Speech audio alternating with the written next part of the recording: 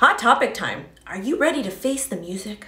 Welcome back to the O Show, everything crypto and NFTs every day. On today's episode, we are going to discuss profit taking and why it matters, because guess what? Price does not always equate to utility. Let's start with this project right here. Somebody might assume that this is a pump and dump or a rug pull because price is about 80% down. This weekly chart has the pattern of a rug. It also kind of looks like a pump and dump. We haven't been able to make higher highs, and we were literally free falling from this top here. Now for the fun part. You want to know something interesting about this chart? This chart is the Chainlink weekly chart. And guess what? Chainlink is not a scam. It is not a rug. It is not a pump and dump. But it kind of looks like it. And let's talk about why. Price does not equate to utility. Chainlink has a lot of really great fundamentals. However, when we had this massive pump all the way to approximately $40 back of the DeFi summer of 2020, it was an outlier. It was being shilled heavily on social media. Everybody was a buyer. And essentially, that's what kind of boosted price.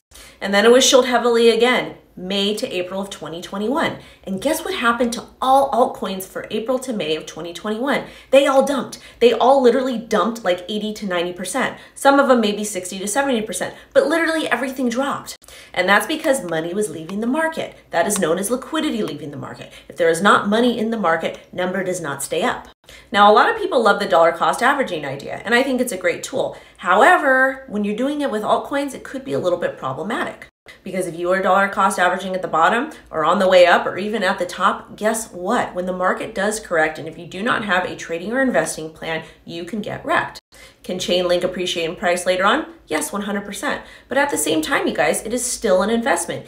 Anything you are putting your money into, no matter how great of a project it is, how much hype it is, the utility, price does not equate to utility. And the market decides this. I don't get to decide it. You don't get to decide it, especially when we're talking about these blue chip projects. Right now in 2022, there's not a whole lot of interest in Link. The whole entire market is also down. And this literally can happen with every single project. And if and when we do go into a real crypto bear market, we will see Bitcoin drop as well. It might not drop 80% like it did prior, but it will drop and everything else will come down with it. So moral of the story here, regardless what you are putting your money into, have a trading or investing plan. Figure out when you want to take profits, or if you're okay with holding all the way down, holding 80 to 90% down, that's fine, that's your business. But at the same time, make sure you understand the risks associated without having a trading or investing plan or deciding that you don't want to take profit. Either way, I adore and support all of you in whatever it is you guys want to invest in, but at the same time, I'm always going to keep it real with you. Subscribe and like for more.